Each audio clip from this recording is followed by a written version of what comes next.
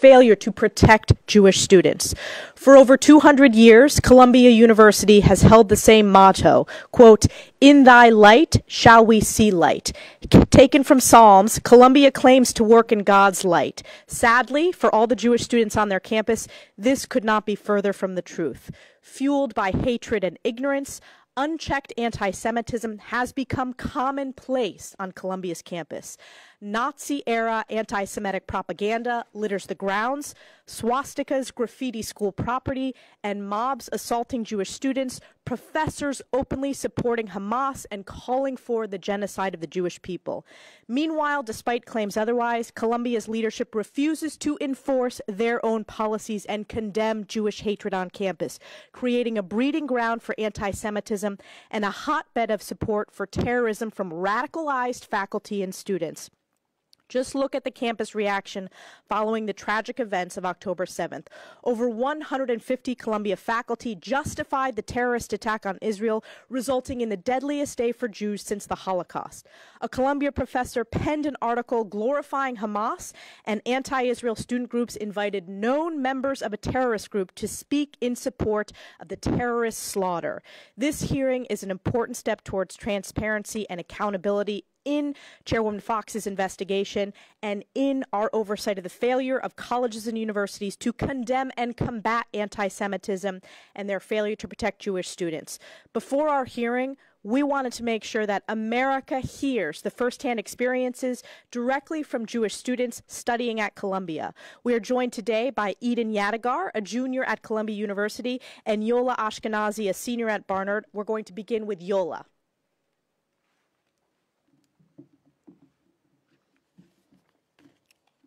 Good morning. Thank you for having me. After the testimony before this group back in November regarding anti-Semitism on U.S. campuses, I couldn't imagine that almost half a year later we'd be having a similar conversation. But I appreciate the opportunity to share with you and the American people what's happening today on the Columbia University campus. My name is Yola Ashkenazi, and I'm a student at Columbia University. You've all seen the wave of hatred for Jews that has swept college campuses in the last 6 months. For Jewish students like myself, we've lived it. For most students, the college years provide an opportunity to find belonging on campus. Columbia, meanwhile, has recognized clubs that say things like, quote, "Zionists not invited," and "the Holocaust wasn't that special." There have been swastikas drawn in the International Affairs Building and in Havermeyer Hall. We've been subject to an endless barrage of rhetoric and divisive actions that have left us marginalized and unsafe. Columbia permits hate rallies on our campus that call for violence and the eradication of the Jewish state. Chants of "we don't want no Zionists here, death to the Zionist state," and call for intifada revolution reverberated across our buildings, targeting every Jewish, Israeli, and Zionist student. On February 2nd, one of my friends was physically held against the wall outside of Dodge Fitness Center by hateful demonstrators because he was wearing an item that identified him as Jewish. When reporting the incident, Columbia public safety officer suggested he not wear anything identifying him as Jewish when tensions are high. And when Columbia professor Joseph Massad publicly praised Hamas attacks as, quote, "awesome," just days after their massacre on Israeli civilians, and when he attended the unauthorized rally on April 4th, he sent a chilling message that violence against Jews is permissible on our campus. And Columbia students, as we have seen, have followed suit. I, and all other Jewish students, can share countless more examples of what we've been subjected to on campus. But perhaps more disheartening is the endless gaslighting of Jewish students by Columbia University's administration when seeking help. To understand our frustration, you don't need to look any further than President Shafiq's op-ed in the Wall Street Journal yesterday. President Shafiq absurdly claims, quote, "most of the people protesting on Columbia's campus do so from a place of genuine political disagreement, not from personal hatred or bias or support for terrorism."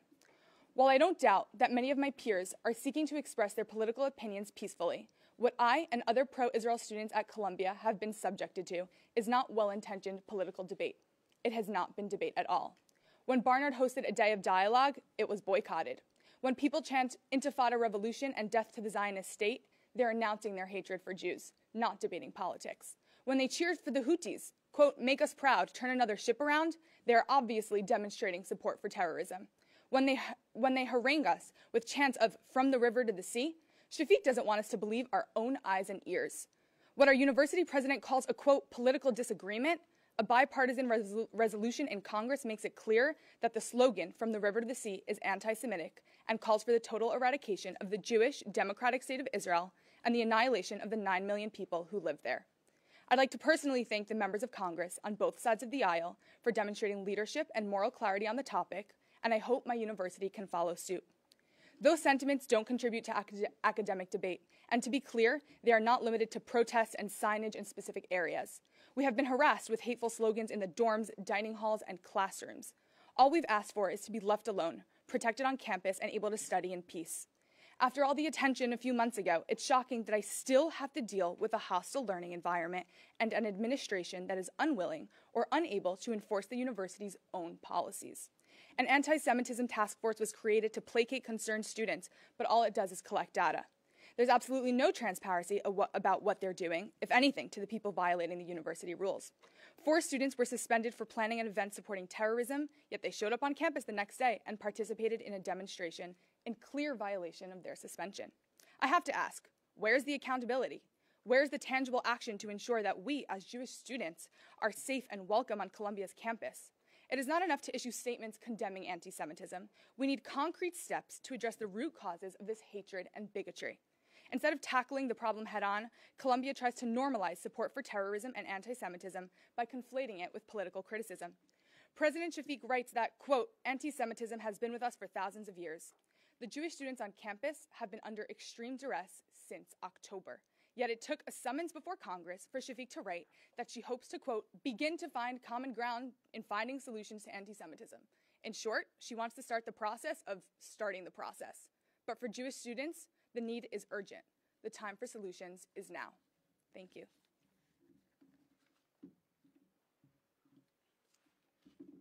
We'll now hear from Eden Yadigar.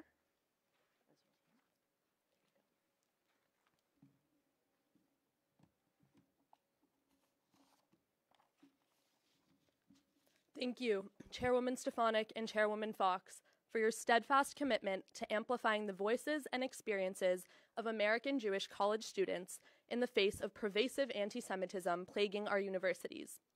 My name is Eden Yadigar, and I am an undergraduate student at Columbia University. I am a proud first-generation American, a proud Jew, and the daughter of immigrants who fled Iran in the face of religious persecution. On February 29th, I had the privilege of participating in the roundtable convened by the Committee on Education and the Workforce, focused on the scourge of anti-Semitism on campuses across America. 6 weeks later, I am disheartened to say that this fact remains. The Jewish community at Columbia is alone. The subject of today's hearing is Columbia in Crisis, Columbia University's response to anti-Semitism. Though a more appropriate title would have been Columbia in Crisis, Columbia University's failed response to anti-Semitism. In the 5 months following October 7th, the Columbia administration sat idly by as a tsunami of anti-Semitism in the forms of harassment, bullying, exclusion, intimidation, and physical violence flooded every aspect of campus life. A tenured professor insisted that people who are religiously observant and go regularly to synagogue are indoctrinated. A student Star of David necklace was ripped off her neck as she walked to class. On several occasions, Jewish students have been accosted by fellow Columbia students who yelled, "Fuck the Jews," at them on campus, in the kosher section of the dining hall, and in the law school. Many Jewish students are too fearful to report incidents of discrimination and harassment that occur both in and out of the classroom because of how little faith they have that the university will take the necessary steps to protect them. The university's inaction has left Jewish students abandoned. Months of silence from our leadership has conditioned us to believe that the university does not care about us and will not protect us. Those in the Columbia faculty and administration that have allowed the situation to reach this point should be deeply ashamed. They have failed their Jewish students. Presumably in this hearing, President Shafik will point to a handful of very recent steps taken to address the anti-Semitic campus atmosphere. These steps are necessary but not sufficient. The fact that we have gotten to the point of student suspensions following an event in which speakers tied to U.S.-designated foreign terrorist organizations praised and promoted Hamas, Hezbollah, and the Islamic Jihad should be cause enough for alarm. I am here to call on our university leadership to continue its recent trajectory and take meaningful, sustained steps to ensure that all students at Columbia are able to learn free from hatred, intimidation, and harassment of any kind. I similarly urge this committee to continue to hold our university administration accountable in implementing the necessary action to effect such change. To be clear, and as we've seen in recent days in cities across the U.S., freedom of speech does not include freedom to harass. Freedom of speech does not include freedom to threaten. Freedom of speech does not include freedom to interfere with the education of Jewish students nor of any students on campus. The situation unfolding on our campus does not just threaten Jewish students. It is a fundamental attack on Columbia's values and on America's values. Anti-Semitism is not an exclusively Jewish issue, nor is it a political one. Anti-Semitism is an American issue, and it must remain a bipartisan one. In thy light shall we see light. Columbia's motto captures the essence of what drew me and so many others to the university. It epitomizes the Columbia that I know can be. Yet the Columbia that I currently attend is unrecognizable from that version. It is time to turn the light back on, Columbia, and illuminate the way for all of us. Thank you.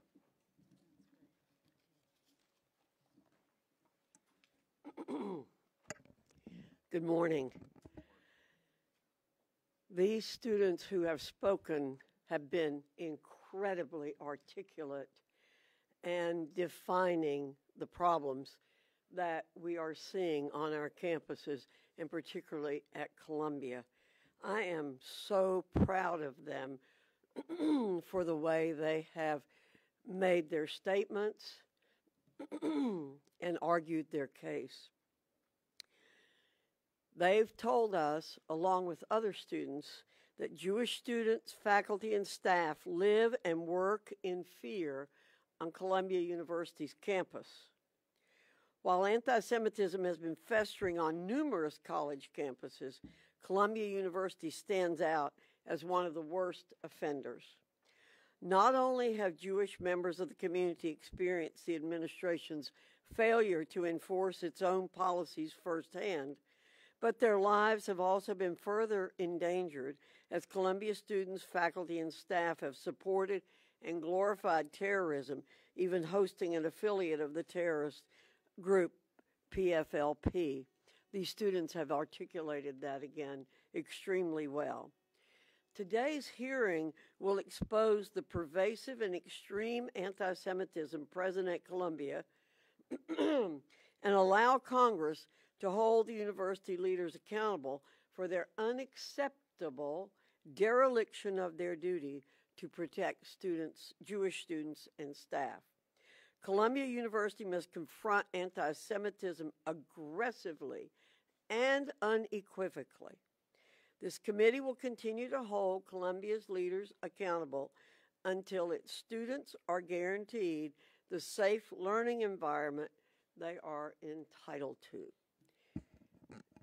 Does anyone have any questions you'd like to ask? Yes. Thank you, Madam Chair and Congresswoman. This week, the University of Southern California announced that its valedictorian would no longer be able to give a speech citing security risks following some online chatter about the Israel-Hamas war. I just want to get your reaction to that, and is this something the committee may look into further? Well, I think it's up to the universities to ensure the safety of their students. That's what we have been doing in these hearings, saying, what are you doing to ensure the safety of your students? The administrations on these campuses have got to take action to do that.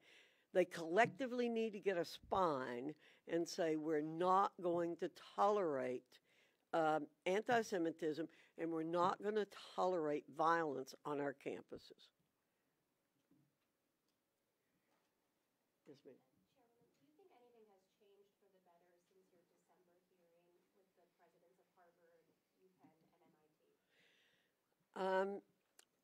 In terms of Columbia, again, I think there's a lot of talk, but we don't see much action, as the students have pointed out here today.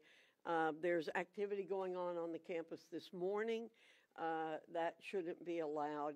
So it's very hard to measure what has been done so far. Yes, ma'am. Chairman, I know you talked about the suspensions for students. Are you in talks about any other repercussions, whether it's criminal charges for these students to get them off campus? I know they're demonstrating in support of a terrorism group. Is there any other repercussions besides suspensions you're seeking? Are you asking, are we going to do anything to hold students accountable? Either the committee or if you've been in talks with local law enforcement. It's not up to this committee to be holding those students accountable. It's up to the university administrators to hold them accountable. We have to hold the administrators accountable for what they're doing or not doing. Back in the back. Dr. Fox, thanks for being here. I know that Harvard has not been particularly compliant with the committee's subpoenas documents. I'm wondering if that's something that you've seen from other administrations as well. Well, we're not getting good and distinct answers to the questions that we're asking, but we'll keep asking and we'll keep pushing. So we've asked specific questions. You all have the letters that we have sent out, and we're going to continue to press the schools for specific information, and we will see how that turns out. Yes, ma'am. It pays to be on the front row. What are your hopes for the outcomes of the investigations that you've launched, and is there a timeline for when we might see a report about them or any sort of resolution? What we have said from the very beginning, what not just our hope is, but what should be, is that students and faculty must feel safe they must be safe and they must feel safe on their campuses. This is all about the role of the university in terms of focusing on allowing the students to get a good education. And they're not going to be able to do that if they're distracted for fear of their lives or for fear of being accosted by someone on their campuses. That we are exercising our oversight responsibilities, and we're saying to the campus administrators, you have to keep your students safe. But is there a timeline? We'll continue to press the issue as long as we can. One more question? Carol, are you close to bringing any more university presidents before the committee? We haven't made a decision on that. Thank you, everybody. Thank you all very much. Thank you all for being here. You did a great job. Everybody's doing a great job. We really appreciate you very much. And my teenage daughters are watching. This is why I'm part of the lawsuit, because they're all looking at schools. I think we're making it safer for them. That's what we hope. Yes. That's what we hope. God bless you all. Thank you for being here. Thanks. Let's see. You all are coming to the hearing? Yes. Okay, everybody's coming to the hearing. Good. Good. You're welcome.